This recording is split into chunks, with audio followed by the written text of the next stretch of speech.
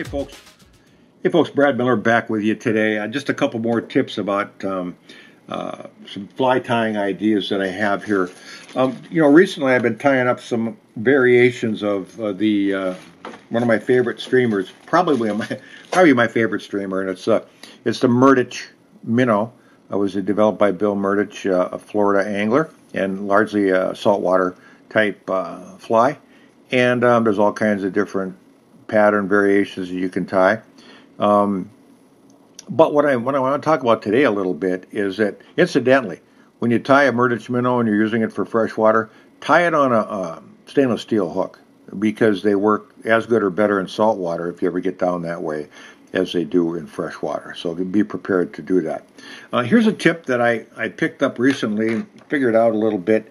I tied a Murdich a while back, and sometimes I'll use these, what I call button eyes, on them, just because they look pretty cool and they work pretty good. If you put a dab of glue on both sides of that and really kind of push that glue head in there to get it impregnated into the material, and then use your fingers to apply that and press those eyes on and hold it for a while, you get a pretty good fixation.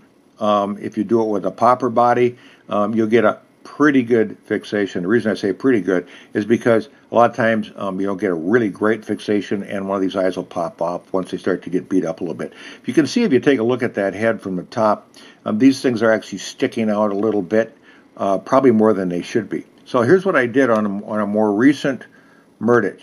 Okay, see how tight those eyes are now to that head.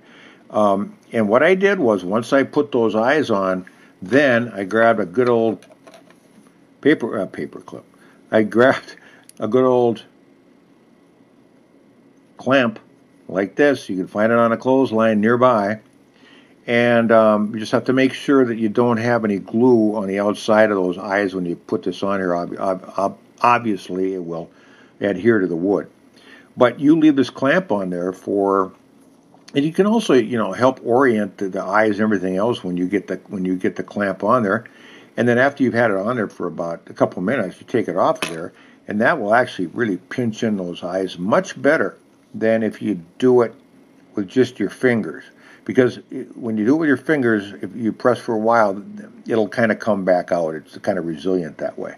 But when you use a clothespin, it keeps them in there, and it keeps them in tight. It actually adds a little bit narrower profile, which is probably much more nature-like than what you'd see otherwise. So think about using a clothespin to clamp on those eyes on streamers, okay? It's not going to work as well, nearly as well on a popper body, but for a streamer, they work really, really well.